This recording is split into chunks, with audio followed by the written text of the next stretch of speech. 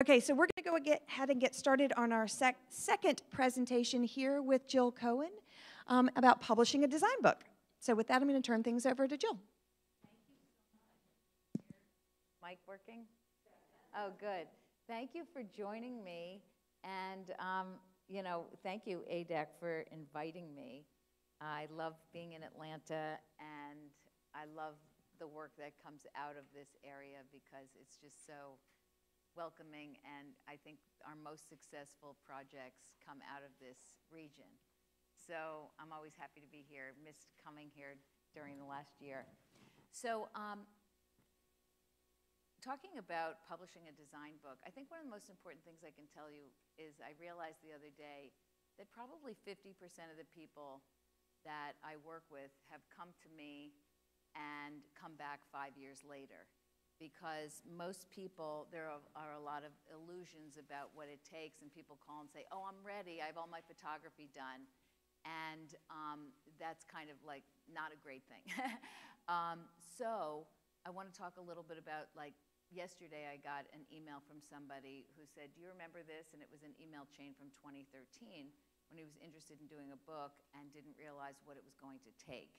And he said, well, now I've had the time to put it together and I'm ready. So I think that I heard this morning from somebody that, somebody talked to them and said, gee, one of my clients told me that they had a conversation with you and you said you weren't ready yet and it was discouraging.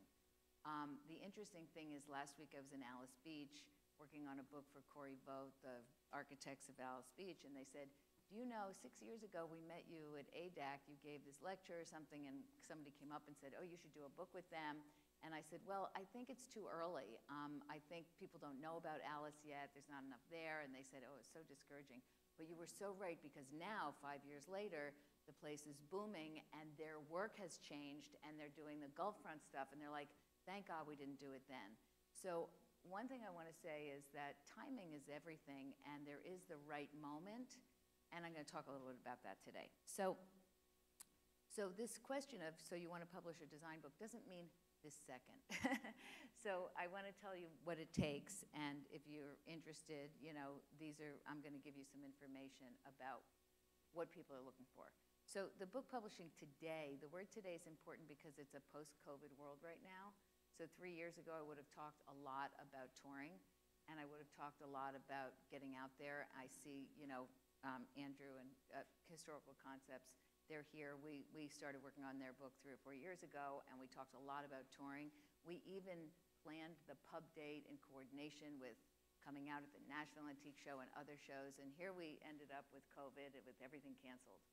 So if you're, basing your success or your plans on promoting on one thing, the big shift today is all the publishers have said to me, thank God for social media, because all the events got canceled.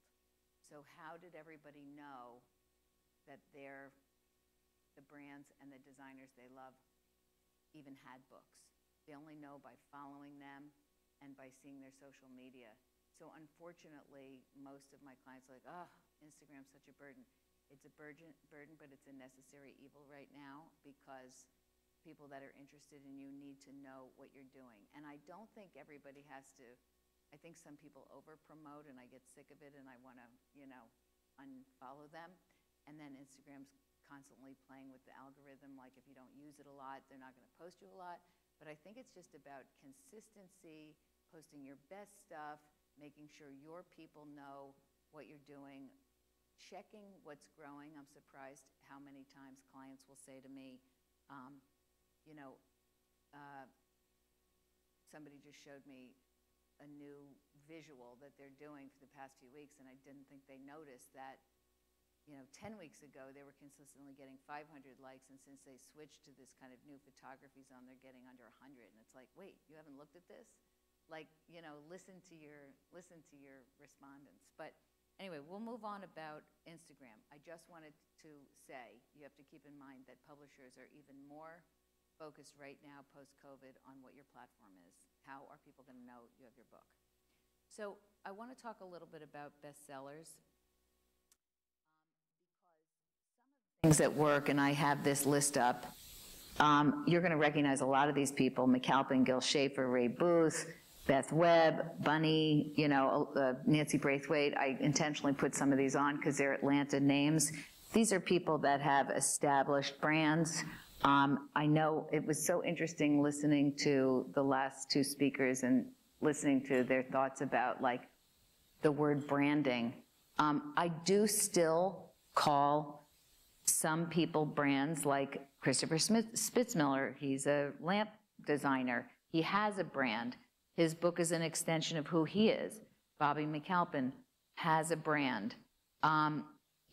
Whether, you would say that Beth or Nancy, when their books came out before they had product, were they brands? No, I think they were, prominent designers who people, I always call it, this is a weird word, not so much somebody's aesthetic, but what their vibe is.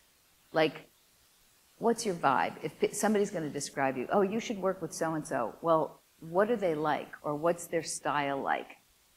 I think that all these words that everybody's just talking about authenticity or brand, I think it's more about who you are and how you explain yourself to a potential client. You have a 5-minute elevator pitch. I think it is dangerous to talk about things like, I'm going to give you a house that reflects who you are. What do you do with the client? Like, I don't know who I am. I'm hiring you because I don't really know how I put my house together. So I do think that you want to explain your vibe to somebody, that everybody works better in a certain way. If you always do ultra modern, very clean design, and somebody says, I want to do a very layered traditional home, it's not really your vibe. I think it's okay to specialize in something. And I think each of these people could explain to you what they do. And one of the things I do when I'm working on a book is try to come up with the principles. So Nancy Braithwaite was easy because she's so distinct and it doesn't vary. So I could look at her brand and say, all right, here's who you are. You're about scale, you're about no color, you're about light and shadow, you're about texture, and you're about editing. I don't think she has to say to somebody, I'm going to give you a house that you feel good in. I think she says, this is what I specialize in. If this appeals to you, I can give you the house you want. So I think, figuring out who you are, why don't you focus on distilling like signature things that show up. It doesn't mean signature product, like I always use a cravat, whatever, not that. But I like pattern, I don't like pattern. I like symmetry, I don't like symmetry. I like, being fearless, whimsical, serious, elegant, whatever. But you have to find some words so people understand what you do. And then there are people that are kind of get away with being successful in their books because they have a big name like Whoopi Goldberg or Aaron Lauder. It's like, okay, this Whoopi book is going to be fun and crazy and out there. And those two people really didn't have to promote, although they did. And Whoopi did all these good things on late night TV. So some things that sell books are natural. And then there are things that sell books because the people did various things. So for example, The Perfect Kitchen, it's a Waterworks book. They have a platform. They have an established brand identity. They have stores. If I'm going into a publishing company and saying Waterworks wants to do a book, I don't really have to explain who they are. So, and then some of the people, Kassler, Giannetti, Grade, Melanie Turner, these are people that their books don't look alike. They all have something that's signature different, whether it's a contemporary style, whether it's, a regionality, whether it's a love of color. And I think, what I'm kind of getting to here is that I do think it's important to think about who you are. And, it's funny where we get to a point where it's like, what should we have on the cover of the book? And I always say, we need two things. One is we need something that really represents your work and the best of your work, and also what you're going to see in the rest of the book. So you're putting out a vibe, you're putting out something that is going to sit on the top of people's coffee table, and you wanted to attract other people and say, oh my God, who did this? What do they do? I want to see the rest of it. So I often get people that say, you know what, I just want my name on the cover, or I just want, you know, a logo or a graphic. And that doesn't actually sell a lot of books unless you're, you know, John Saladino or something, and people want to see, or Axel Vervoort. So authors are the #1 salespeople for their books. Any assumption that the old days of publishing, where there were like 300 reps going into independent stores, that's all gone. The 70% of the books are sold through Amazon, some Barnes & Noble, and a small group of independents. And you know as well as I do, you go into a small independent bookstore, you're not going to find a big arrangement of these books. The independent booksellers feel that showing coffee table books, all they're doing is having people come in and flip through and then going to Amazon and buying them at half price. So when I go into an independent bookstore and I say, you don't have enough of our, you know, of our design books, they say, well, I don't want to be an Amazon showroom. And the books get flipped through and they get messed up. And so how do you miss out on all these shops that are in small towns and have your book really be well distributed? You have to kind of do it yourself. And I have clients that make sure that everywhere they go, they're going to, you know, Texas to a design week, or they're going to, you know, Charlotte, or they're going somewhere. Go to your local bookstore, bring a copy of your book, sign it, say, I'm going to give this to you. I'd love for you to order more. If it sells on the shelf, please reorder from my publisher. And you kind of have to go out there, because there's 1.7 million books a year published now. And that includes like 1 million that people self-publish. And those people are filling up their cars and going around and getting it. So if you think the publisher is hand selling to every little bookstore, it's just not happening. So, so this is like the last speaker, he said, he tells his clients, what do you want to invest in your book? Well, how much time do you want to invest in selling your book? Because you're going to need to do that. And obviously, this is pre-COVID, big lectures, full houses, group signings, you know, great sponsors. You'll see on the bottom left, that was an LCDQ party at Mecox, and the bottom right was a visual comfort event, and all these sponsors would have group book signings and people, and I hope those days come back, because it really did move a lot, but it's been a weird time. So what makes you desirable to a publisher? Well, when I showed you the bestsellers, you know that it's easy for me to call somebody and say, Waterworks wants to do a book, Whoopi Goldberg wants to do a book. The first thing they say is, great, how can we make this happen? What does she want to do?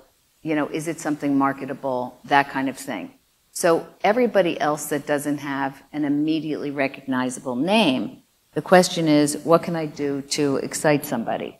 So one is, somebody mentioned here, there's a difference between influencers and designers. So I have sold books for influencers. But if I go out to a publisher and say, so-and-so has 500,000 followers, publisher will say, oh my God, that's great, because that'll probably sell 5,000 books right off the bat. But what are they doing? Are they showing fashion or something that's in and out today? Are they showing other people's work that they don't have the rights to? Like, that's not going to happen. But if it's somebody like, let's say, Mark Sykes, or a designer, and he's showing mostly his work, and people really get it, that's exciting to a publisher. So the publisher's like, okay, he must be doing something that's gathering all these people. So social media is a big driver.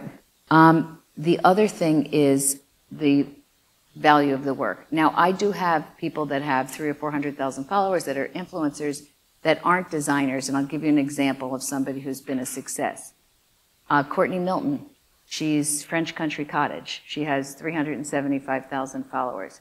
She came to me years ago, I want to do a book. Well, what is her content? Mostly flowers, mostly the same flowers. She says if she doesn't post, 100 pink roses, she doesn't get the likes. But she still has 20,000 to 30,000 people liking her stuff every day. Is it worthy of a book? So she wanted to do a book, so I started working with her on how to develop content when you're not a designer and you're an influencer. So one of the things that applies to you all is there something that people always gravitate to you that might be something everybody loves.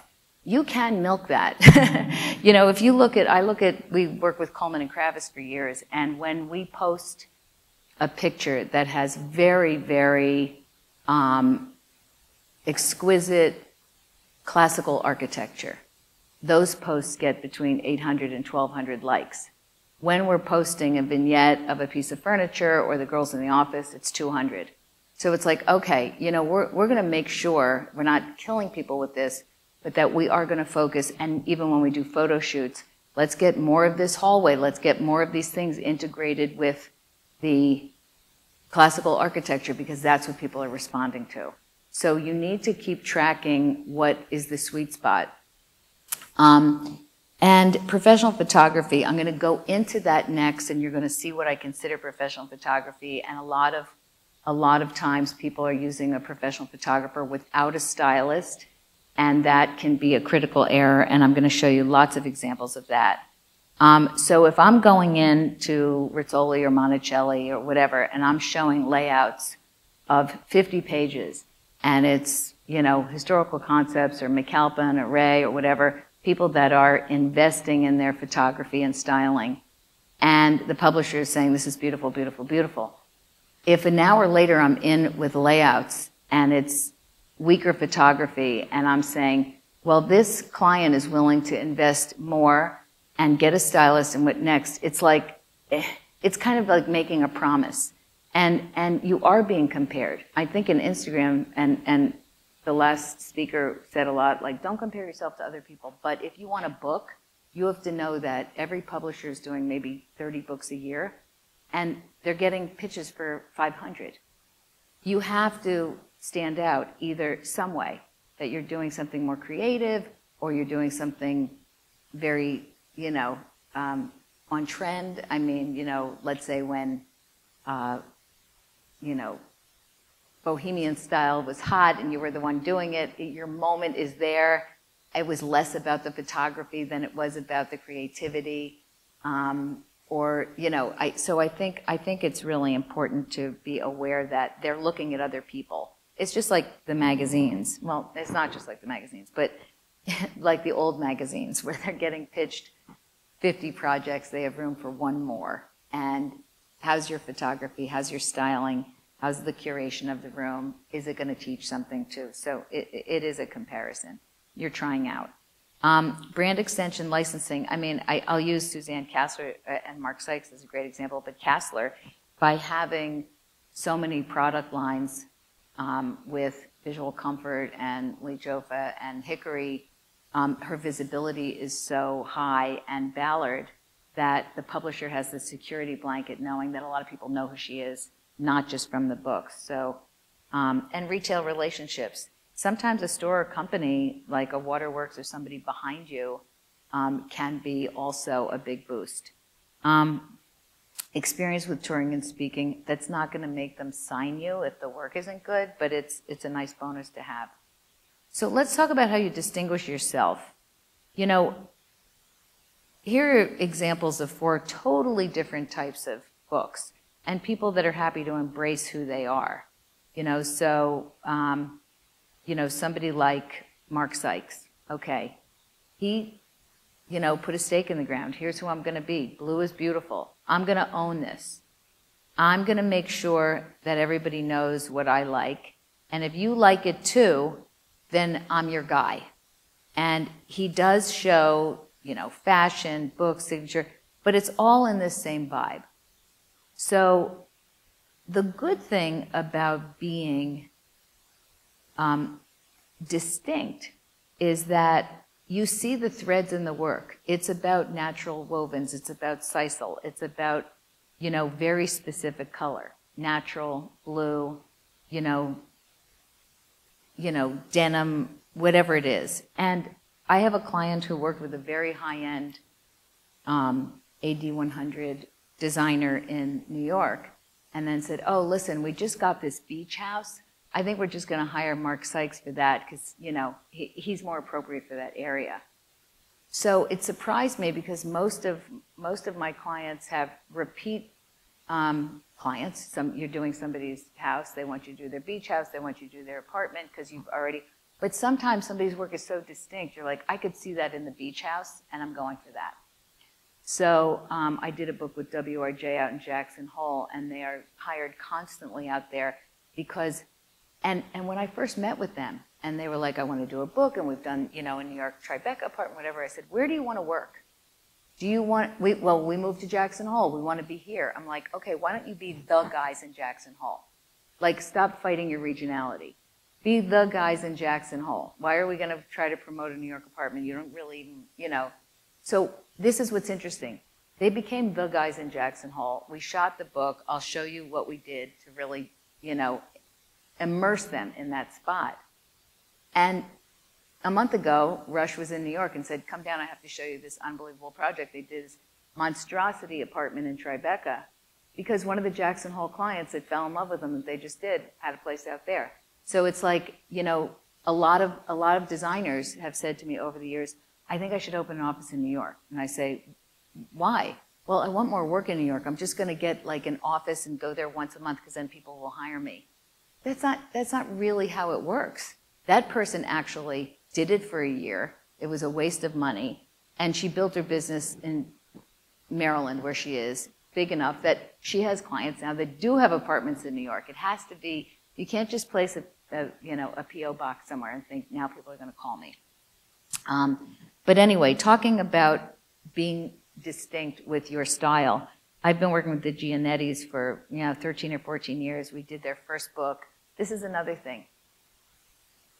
I have a lot of clients doing multiple books. So I'm on book 4 with Kassler.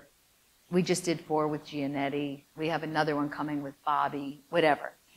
What's interesting is, where do you start? So having been at Random House for many years and working with big brands like, Martha Stewart, Susie Orman, Chris Madden, those people, you want to start with the big picture. Martha Stewart started with an entertaining book. That was the umbrella. Then after that, she could do hors d'oeuvres, flowers, weddings, offshoots. But a lot of people want to start with like a singular, I'm going to do this one house. I can't sell a book on one house unless you're Furlow Gatewood, or John Saladino. What they want is the umbrella of what's the range. So where the Gianettis, we started with patina style. What's your style? Why don't we explain through showing different houses? Brooke has the velvet and linen, and Steve has more industrial. Let's establish what your style is. If people like it, we go on. And then from there, we did Patina Farm and Patina Living and the recent Patina Homes. And the evolution over the years, a lot of it came from the sharing. It's like, here's how we live. Here are animals. Here's how we like this indoor-outdoor lifestyle. Well, they also, over the years, evolved over 15 years. When we started, they were X age, and now they're 15 years older. Now they like being in Ojai. They don't really want to travel all over the place. So they're okay with us doing a book where it's mostly California homes. So I think you want to think about, being a regional star is really a great thing. And one of the things I want to mention is many years ago, I was at Random House or Time Inc., and an agent came to me and said, I'm working with this girl in Saratoga Springs. Her name is Rachel Ray. She's a local, and she has a little TV show called, Eating on $25 a Day, and she carries a handheld camera, and she'll go into somebody's trailer or house, and she cooks up a meal in half an hour for $25 a day. It's so popular. And I did a little local book for her, and it sold 5,000 copies. And we're in a town with, 50,000 people. That's a big percentage. So I was actually working with QVC for a few years, and I brought her to QVC because I thought her television, charisma was there. And I brought her to the president of QVC, and he looked at her, and he said, look, I looked at your reel, and we'd love to have you, and we'd put you on a show.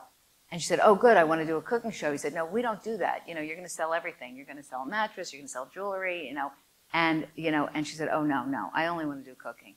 So, so she said no. And then they said, well, we do production. Why don't we produce a little show and you can show it to the Food Network? And then we'll get a production fee. Stupid of them to offer that. They should have said a production fee and a percentage. But they said, we'll do a production fee and take the reel to the Food Network, and then she got her show. Now, what's interesting about that is she was a star in one little town, and we know where she is now. So I think if you're starting out and you feel like, oh my God, I just don't want to be just Atlanta. I have to spread my wings and do something in New York after that. I think think of all the regional stars. Ina Garten had, barefoot contest in the Hamptons. She got a column in Martha's magazine because Martha loved her. She was in the Hamptons, like, okay, she's a major star. And regionality is good because if you're talented, people start to understand. Like, I think about Bobby McAlpin, okay? He was, when I first met him, he was the king of the South, okay? His talent was so great that I recently met a client out in California who said, I always loved his work, but we live in LA. And then I saw this house he did. It happened to be the Rella Gleason house that had the double islands. She's like, it was so great, I thought, what would a McAlpin house look like out here? And she hired him, and it's amazing. So it's like, if you're great and people love your work, you'll figure out how to translate it where they live. And so the Gianettis, they do a lot of these types of houses in Nashville and other places, but, I think it's great to be like the biggest one in California rather than diluted everywhere. Let's talk about photography. It's your biggest expense, it's your biggest investment, and it's the most important part of your brand because I always say 99% of the population will never be in this room. 99.999. The only way you can show them this room is to show them the skill of the work you've done. And without professional lighting, you do not see the nuance on the fabric on this curtain. You do not see the hand-painted de Gournay walls. You don't see that there's a leather crackle in the chairs here. You lose all the nuance. And it is, it's like I'm constantly preaching to spend the money on great photography and styling because these pictures, everyone should be a hero. These pictures have to stand the test of time. I put this one up here because this is from Gil's first book, so it's probably 8 years old. It's still a wow shot. It's timeless. This is still a wow shot. This is probably a 10-year-old project. And it's kind of distinctly who he is. And why is photographing for a book so different than photographing for your website?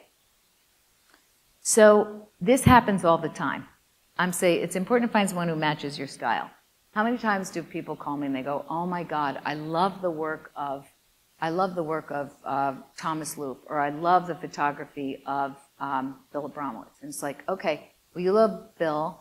He's all about dark and moody and shadowy.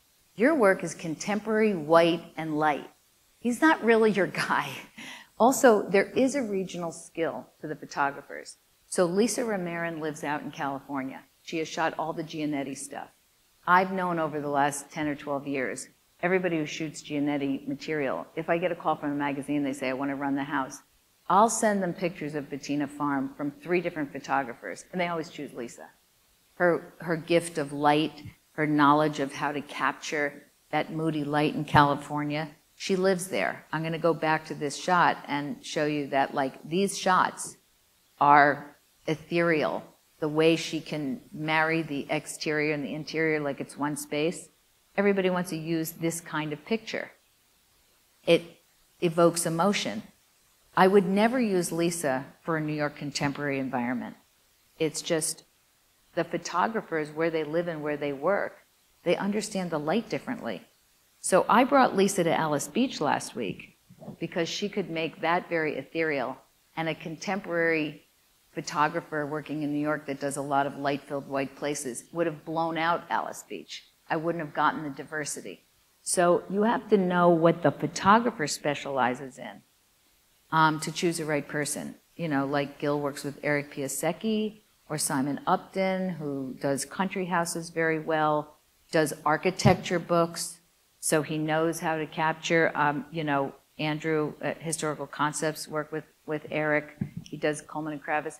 he's better at architecture and because he has a way to marry his photos where he can capture the ceiling and the floor and merge them meticulously with all these light, but you're paying for the skill. You're paying for the skill. You're paying for the plates, the skill, the technician he has working for him, and the pictures say it all. And I think that that investment shows, oh wow, the level of photography and the quality of work. I know what I'm going to be paying for these guys. And that's what you want to put out there. You don't want to put out there a junior photographer with no styling and somebody go, oh good, this person probably charges $50,000 for a house. Because if you're using cheap photography, people are going to feel that. So you also want somebody to tell your story. The thing that shocks me the most is how many people, super high-end professional architects and designers, come to me and they say, oh, here, what do you think of my pictures? And I'm like, okay, well, what were you shooting here? It was like, they sent the photographer and didn't come. Well, the photographer knew what to shoot. And now I'm on shoots every week, and I have to tell you how many AD 100 designers I work with that literally say to the photographer, okay, do your thing in that room. I'm like, what do you mean do your thing? What happens is the photographer goes in, they're like, oh, this is a beautiful vignette. I'm going to focus on this urn. An hour later, the designer goes, oh, the urn belonged to the homeowner. I hate that piece. Well, you just spent an hour having, and I used to get people that sent me the pictures and would say, don't use those, because I'm like, well, where were you? Well, I sent a stylist and a photographer. They know better than me, but they don't know the story of the house.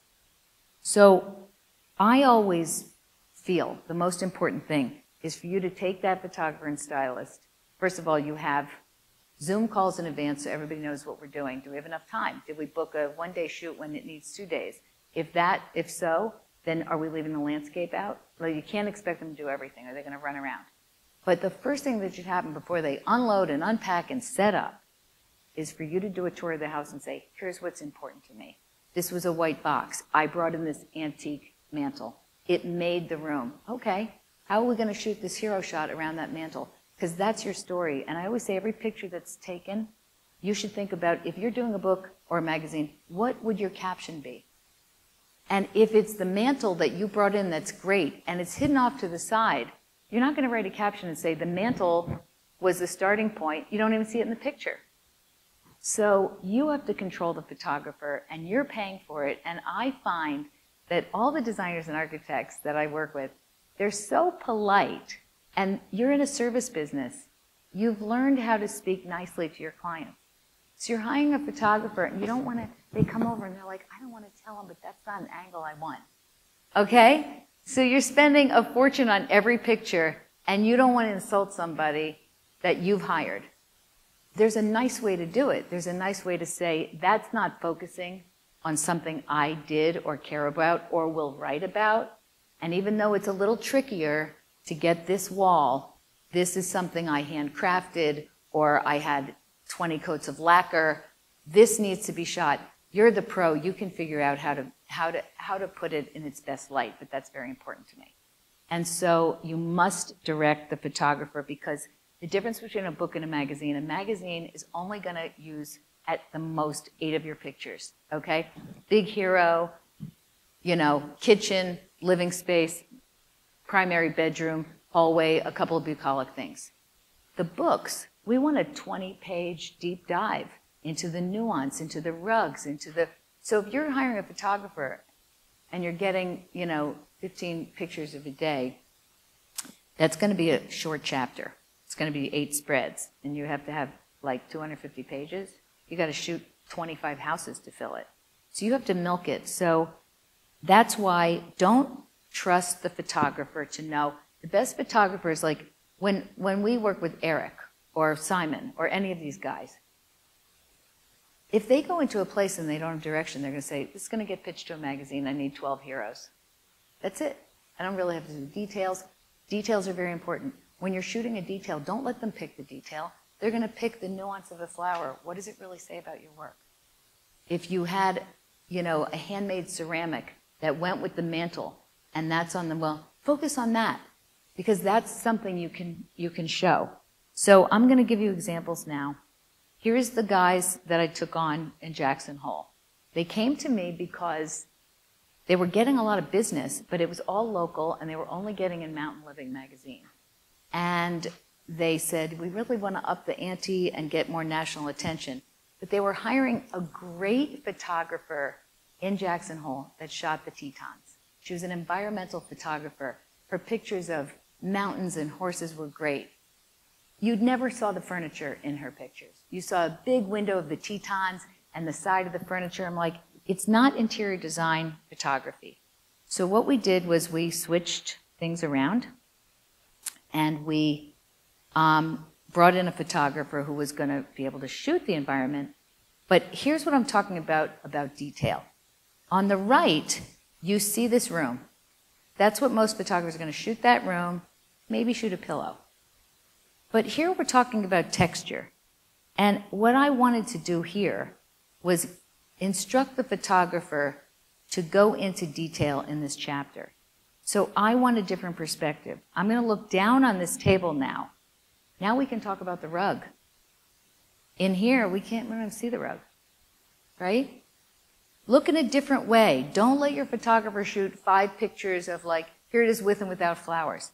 Change the perspective. This narrative on the right is texture, fur pillows, beautiful rug, mixing wood, metal, curated,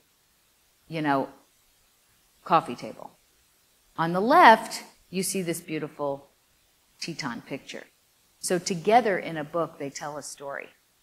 Now, we move on, and we're seeing the kitchen. Here's my hero. But I really want to bring these people into the detail here. So in a book, we shoot this. How can you show people your attention to detail? Now, when you look at this picture of the marble in the middle on the bottom, a photographer's never going to shoot that voluntarily. It's not going in a magazine, might not even go on your website. But in a grid like this is how your reader in your book understands your attention to detail and your curation and the quality of the work. Going back to this kitchen, maybe the caption here says, we kept these rustic beams, or we brought them in, and this beautiful marble table. Now you're bringing them right into the close-up. How the beam looks with these beautiful, you can see the marble in the background. And now we're going to take an even deeper dive. And the biggest thing in book photography is scale. I want different scale. So on the right, I see the dining room. But how do I show the reader that this table isn't just a slab? I'm going way in, and when you say to a photographer, I want a close-up, no one ever shoots this close. I take my iPhone, I get what I want, and I go, I want it that close. I want to see this table, and I want to see this beautiful object on it. And this work of art is so different. You will not see these types of pictures. No magazine has the pages to show these details. So for your website or your book, you give people a deep dive. This gives me my 20-page chapter, not 5 spreads. Now, the other thing about putting books together, here's something I recently did. This book came out a few weeks ago.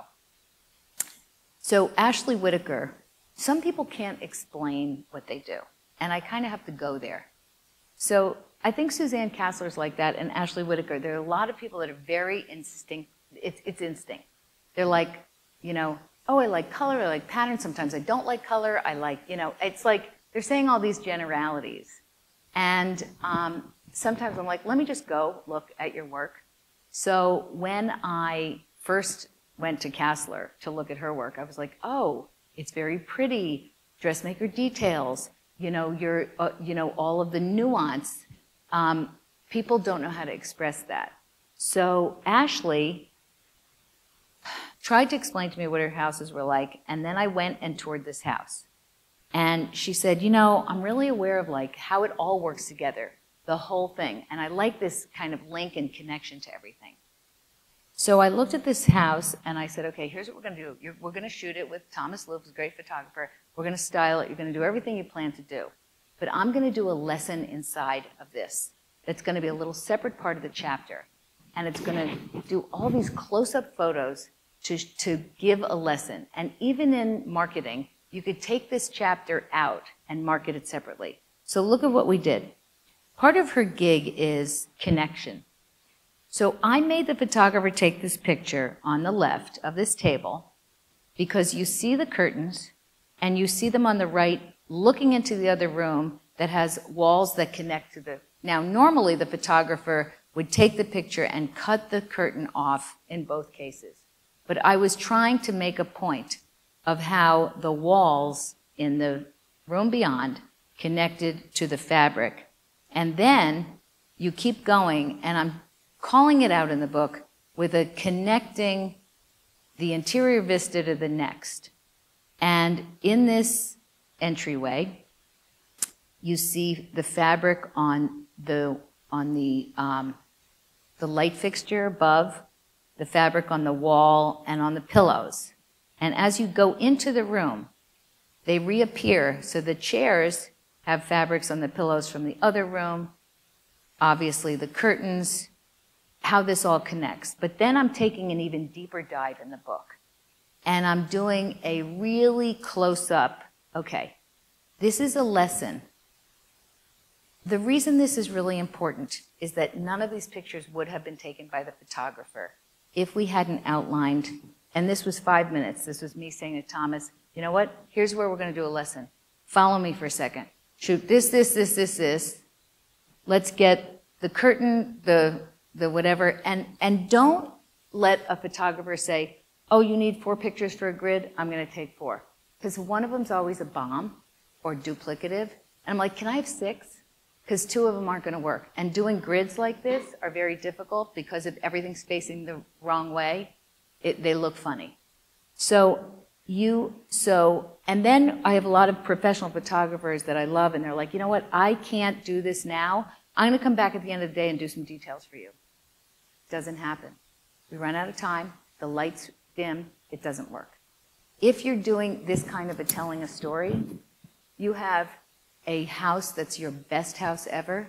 You want to shoot the heck out of it. You got to add a day, and you have to make them stay in that room, take the thing off the tether, and go and do these details because they don't happen later. And should you hire a stylist? When you look at this, without a stylist, there's no oversized plant there, and things aren't as pristine. And the reason the stylist is so important is that stylists are not interior designers. Some of them try to be, but they don't have your skill. A stylist is somebody who sees things in a 3-dimensional way and does an editorial piece that you wouldn't live that way. You wouldn't walk into any of these rooms and have, number one, leafy things in a bedroom that somebody's going to breathe in the pollen. You'd never do it.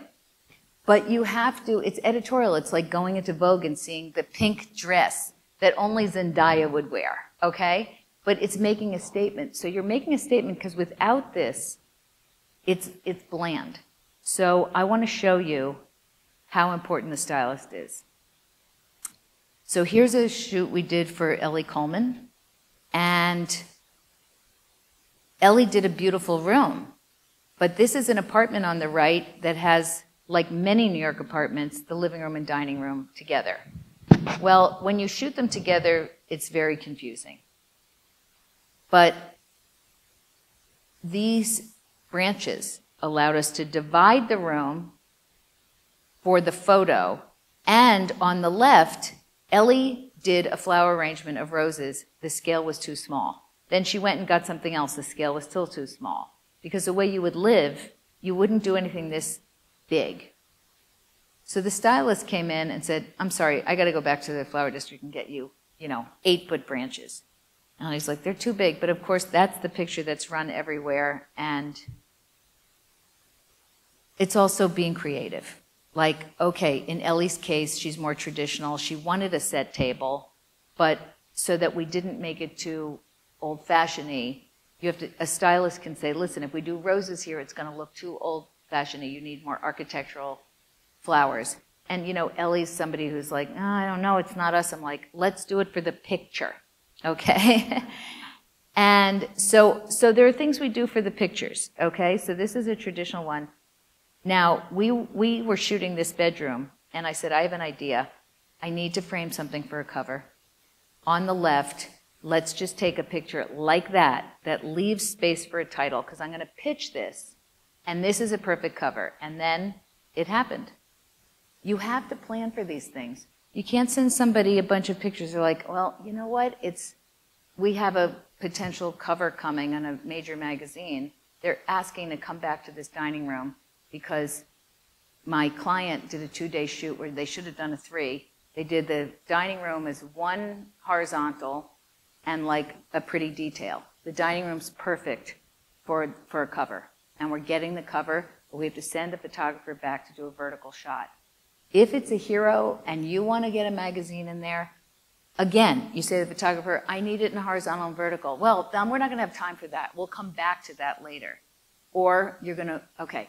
So this is why doing a 1-day shoot is a rush through, and you're going to lose your details and your opportunity to do horizontals and verticals. So sometimes you don't even know that's why you're losing it. So here's a picture of the old WRJ. On the left was the other photographer who shoots the Tetons. She was always aiming outside. But you really couldn't see any of the furniture. So on the right is my stylist and photographer that I brought into them, where, interestingly enough, by the door on the left, there are 2 objects.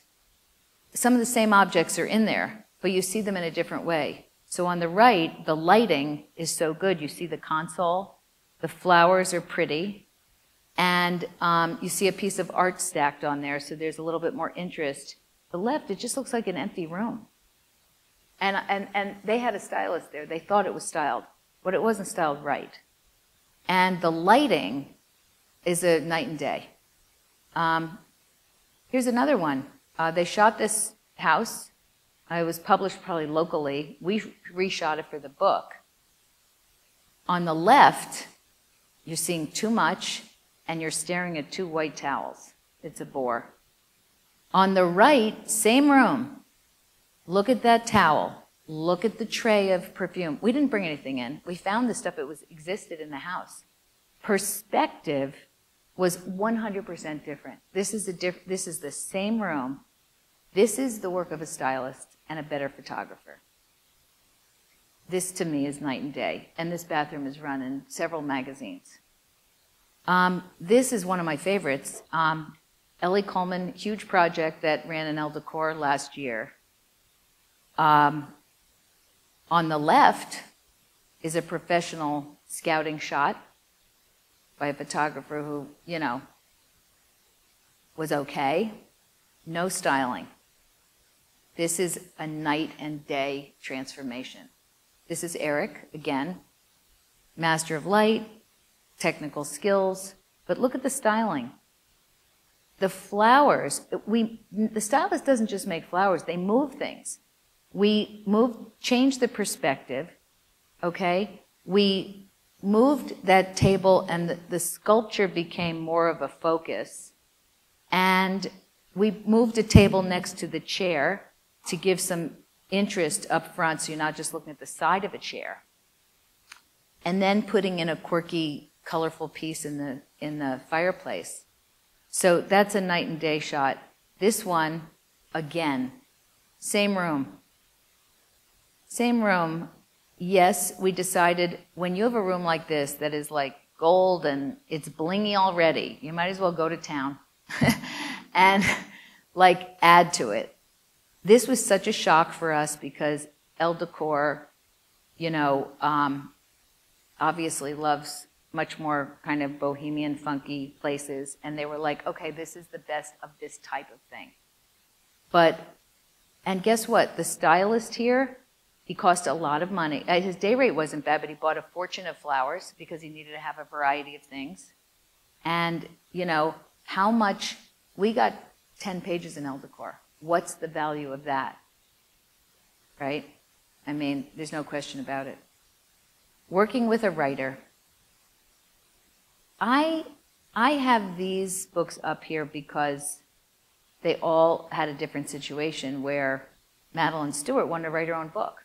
Maybe one of the first times that's happened where she wrote the whole thing without any help. It's a personal story. She's like a Hollywood person. She's a lot funny. I don't know if it helped. I'm not going to reveal any sales figures here. But I don't know if it helped. Now, Bobby McAlpin, who's a poet, and everybody knows what a genius he is, he still has a writing partner. He still works with Susan Sully because bouncing off ideas, somebody can take it to the next level. Jeff Dungan was somebody who said, I want to write my own book. I have a lot to say, and he is poetic, and he does have a distinct voice, so I encouraged it. But not because he's not a professional writer. When I read it, it was full of redundancy, like he said it before. So that can ruin a manuscript. So halfway through, I said, you need a partner, and that kind of is hard. You don't want to bring somebody in the middle. You've already written it. It's like a rewrite, whatever. Bunny Williams, she's somebody who like writes her own thing in yellow lined paper and then gives it to somebody else and says, could you write this now? And it's all different.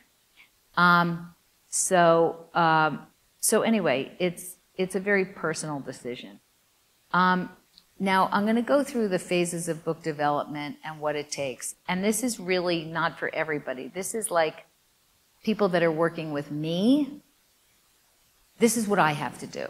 I have to first look at your stuff. I have to say, like, why are you doing a book? Some people are doing a book for all the wrong reasons and could be doing a beautiful brochure that gets distributed to their clientele that has the best of the best, skim the cream, more is not better.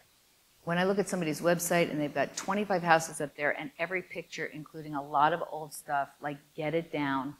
And people get hung up. Everyone I've worked with has said to me, oh, but that project brought me a lot of work. Yeah, but maybe 5 years ago.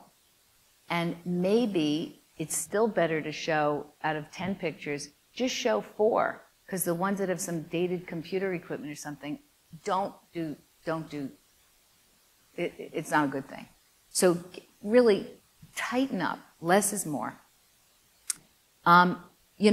When you're fortunate enough to do a lot of work, and historical concepts and McAlpin are examples of people who can be very selective and say, we're not shooting everything. We're going to shoot the best of the best, or we're going to shoot the range. Also, invest in your photography in things you want more of. So if you did a tiny little project with a very low budget, you're like, it's really sweet, everybody responds to it, I'm going to spend the money shooting it. Well, I have a Gil Schaefer story from many years ago in his first book where he didn't want everybody to think he just did big, giant projects, so he put in like a cute charmer. And he said to me later, boy, was that a mistake. I get so many calls for like the little project that now I don't have time for.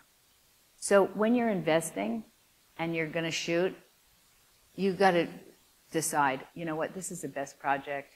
I have to shoot this like crazy. I'm going to regret not adding a day. And that money is amortized over your website, a book, a magazine publication, a brochure, a portfolio you want to print out and send to clients or prospects. Somebody calls your office and they say, I'd like to work with you. I'd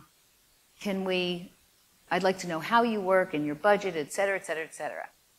The best thing to do is say, okay, let's set up a call. And next week we'll Zoom or the week after. From the time you set up that call, you should have something in their hands. And it should just be the best of the best. Maybe it's one project. Maybe it's one beautiful shoot you spent your money on with a great photographer and a stylist. And you say, just thought I'd get into your hands one of my recent projects. And print it out on beautiful paper. Spend the money. Don't go to, Staples. Go and have it done and say, you know what, this might just put it over the edge. Also, if you're putting it up on your website and it's already out, you may want to add details or things you didn't put in the website that they don't see. That's why I'm saying be careful with the details that are being shot. Have something to say about them. Don't shoot the flower arrangement. Everybody has really different taste on that. And if it looks good in the photos, somebody might think that's too much. I wouldn't have something like that in my house. So I think you want to shoot your work. So the first thing I do is I look at your photo archive. What do you already have?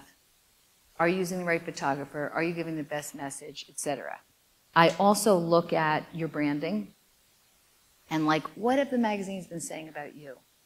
Oh, they always say, I remember Jay Jeffers when I took him on, I'm like, oh my God, you're the king of color. He's like, not anymore.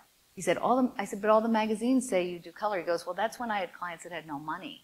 I was painting every wall red and green. And he goes, I don't want to be known for that anymore. So I said, oh, well, what about vintage furniture? Oh, no, now they're buying the real stuff. So it's like a lot of what's been written about you in the magazines are what your current clients are reading, and it might be your past. So I think some of what's important is you can update your website with your language, doing more finely edited, sophisticated interiors. Put your language out there and don't kind of rest on the past if you want to evolve. So first I look at the brand. Are you expressing yourself the way you want to? Is this who you are now? Is this the work you want in 2 years? The next thing is, how do we show a publisher? You've got to give me your best photos, and maybe we're going to shoot something brand new, because I have to say to the publisher, here's what they've done, here's what you've seen, but here's what's coming. It's even bigger and better, and you've never seen this. And then we do these sales materials that are the layouts, the package, and what's going to sell you? Oh, here's how the author's going to tour. Here's how we're going to market. Sometimes I develop a comparative review where I'll take, let's say, Andrew, and he's won these awards. He's done this type of work. He's in this region. He's working in all these places. Okay, so it's okay for me to say, listen, here's his stats. They're the same as Gil Schaefer. He's on, and now Gil has a big quantity of sales. So then the publisher's like, oh, I see. He's the next guy. We have to publish him too. So it's okay to compare yourself when you're selling yourself. And you're saying, I'm doing work on par with this person. I've been published in the same magazines this person has. And publishers, they don't want to take risks. They want to know exactly what they're buying. As an agent, it used to be that I'd travel around and see all the publishers and show these layouts physically. But now, because of COVID, we are in a Zoom world. And it's almost better because you get a group of people on the screen and they have to pay attention to you for the entire time. And then we have an electronic version that goes to them. What does an offer look like? Okay, the first thing I have to tell you is if you think the publisher's paying for your pictures, they're not at all. So I keep going back to what are you investing? They're licensing your content. You have to own your content. I don't mean own. Your photographers are going to retain the copyright. But when you're shooting anything, make sure you're getting book rights. They're not the same as promotional rights. Because you earn money off of your book, and the photographer wants additional usage fee. It's much cheaper to set it up front. Although there are some young photographers that are saying, here, I'll shoot for you for $3,000, and you can use it in magazines, web, promotion. If you want to use it for a book, I'm going to charge you an additional fee. Negotiate it then. You don't want to call them and go, I got a book deal. Oh, I want $300 a picture for everything I did for you. How about negotiating up front like $50? Or for each shoot that you did, I'll pay you another $150 to use those in my book. And then it's established up front. Don't save it for later. And make sure it's all in writing. I can't tell you how many uber professional AD100 clients I have. Oh yeah, I have a deal with him. He's shooting everything. Well, there's no paperwork. And then they have an agent now, and the agent says, well, there's nothing in writing. He told me a different story. It always happens. And, I can't emphasize enough. It's not just enough to have an email. It's just not. You have an email that says, yeah, you'll own these, or I'll charge you whatever. You want to respond to that with a document that says, thank you so much, as we confirmed. You're charging me this, I can use it on web, social, whatever, in an unlimited way. And if I do a book, it'll be an additional X then, or I'll pay you $1,000 a day more and I have all usage, and could you sign the bottom of that because my, CFO, whatever, somebody, my office manager has to keep it in the file. And you can always blame the publisher. You can say, I understand a publisher's contract has me sign off that we have this in writing, and I need it on a separate document and email. They won't accept an email.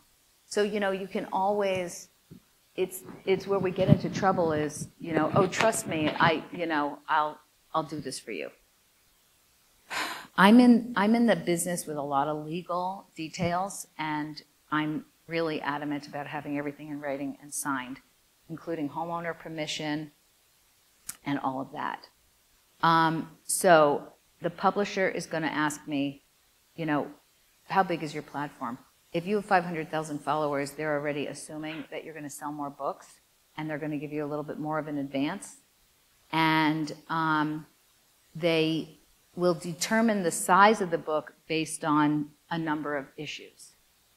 So if your work is really substantial and heavy and really comprehensive, and you're an award-winning status, the book is going to be bigger. So a lot of the architecture books, historical concepts or Coleman and Kravis, this is really, the books aren't going to really work in a tiny style. But then there are some people who are aware, like Mark Sykes was aware that he was an emerging, young, whatever, and he's like, I want to get a lot more copies out. I want my book to be like $30 so everybody would buy it. So that was an intentional decision. And the publishers more and more are doing smaller books for first-timers, even if they're well-established. They're like, we don't know their track record. So I get a lot of people that say, I want a 10 by 12, but it's kind of not your decision. Then basically, publishers meet, they look at all of these elements, the quality of it, the price, the trim, and they put a P&L together, and then they come back and say, we think we would do this book, and this is how we would do it. We do a small format or a large format. We need, 10 houses. We want to price it at $35 or $45. And then once your deal is done, the book has to be completed. And what people don't realize is they don't create your content for you. They sign you up, as these guys know, and say, all right, come back in a couple months, show us what you have so far. We'll tell you if you're on the right track. Come back a couple months later and deliver it. And you don't get a lot of direction. So my company, we do a lot of the supervision of what happens during the micro schedule, because it takes a long time. And why does it take a year? Because by the time you deliver a manuscript and pictures, they do copy editing, they revise the layouts, they get it back to you, then production, covers, cases, catalog copy, and then everything's printed overseas. So we all know what a challenge that is, because then it has to come back and hope that it's not sitting on the water in California like everything else is right now. So what expenses do you have? They're licensing your content. So you have to create your content. That is your photographer, stylist, repurchasing any photography that's already been done, paying the writer, sometimes the book design, sometimes somebody to manage the project, and your PR. So it is expensive. And what if you're not ready for a book, and what are the alternatives? There are beautiful brochures and printed materials you can create. I think the best way to do that is responding to your people that call. And now Instagram is another opportunity if you want to spend the money, where once in a while you can do something that's self-published. It's a brochure showing exclusively some of our best new work. DM us if you want to see it. And then you can quantify that by having somebody that wants to see it to ask a few questions of, are you interested in building a house? Are you just looking? I still think, a blurb or Apple or something pretty to hand out, invest in the quality of that, because it's a lot cheaper than doing a big book, and it still gets beautiful things in somebody's hands. Like a brand book. There are a lot of people that do those, and I think they've been effective. Why do some books flop? I don't have any pictures here because I'm not going to show you the floppies. But I would say in design, I would say the balance of text and pictures, people want a lot of pictures. So sometimes it's too text heavy, and it doesn't relate to the author. The other thing is companies. I often see companies that do catalogs, and this is usually in tabletop or product, where a company like a rug company or a plate company or whatever, they want to do a book, and I say, it's got to be entertaining and ideas and whatever, and they're like, well, we know how to do this. And then the thing ends up, they use a lot of catalog pictures. Those books really don't do well. So I think original photography is important. How do we define our business? My business is, I'm a book packager, a producer, and an agent, which means I develop content and coach you on what the content should be, and kind of tell you, and most people that approach me, like I said, they're on their way, but they might not have everything. And if they have everything, it's highly unusual for somebody to come to me and they've already shot everything with all the details I need and everything else. Unless we've had this conversation way up front and they say, I really listened and, I got this together and, the materials are right and they're really telling a story. I think that here's another thing. Everybody's like, I really want a book, but I want it to be really different. And here's one issue. Photos are shot in a format that fits into magazines.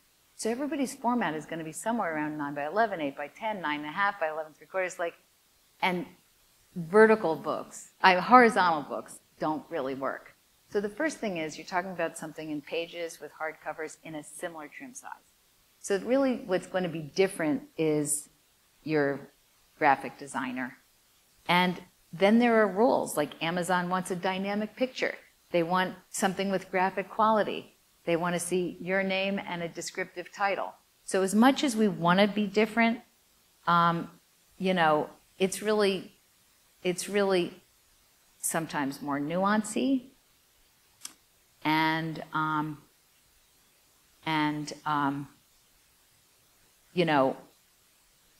I think it all boils down to, in some ways, your cover image and what does it say, how you distinguish yourself. And as you can see, there's a lot of copying. And this is not the fault of the authors. This is the fault of the publisher. So I'm going to point something out here that's depressing, but true, where Bobby McAlpin, the cover of his book, has this beautiful, bucolic, inviting house. It was a huge success.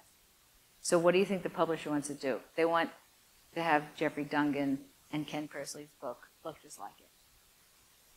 And we could fight it tooth and nail, and Amazon will say, oh, another one of those? We'll buy a lot of that. So we fight for individuality, but we live in a world where if it's like something successful, I remember going to the bookseller convention the year, what was the huge vampire movie that came out? Twilight. I walked through the Javits, and every single publisher had a vampire book on the lead list. It was like, let's ride that wave now. And so, Amazon and Rizzoli and that, they're no different. It's like, that was a success. What else do you have like it? So here we all fight to be an individual. And then you get the powers that be say, can we make it look just like, and in fact, in Bobby's case, his second book, they fought us to have a cover that was just like the first one. And we wanted to do something totally different. He had this white staircase that was just beautiful. And he was like, this is the statement. We were all pitching it. And Amazon and B&M were like, no, we want something like the other. And we were forced to do it. In the contract, the publisher has that decision making. We did a cover that looked like the first one, and then it sold like crazy. So we're not always right. Anyway, that's kind of it. The book is your centerpiece of your brand marketing. If you're not ready to do a book, I guess my biggest takeaway, invest in quality, photography stuff, do it right, share your work with prospects in the best possible way, because you can't take someone who wants to work with you and walk them through every house you did. And also, sometimes we know homeowners start adding a bunch of things that dilute what you did after the install. So get it shot at the right time, make it beautiful, and that's how you rip it. So that's it.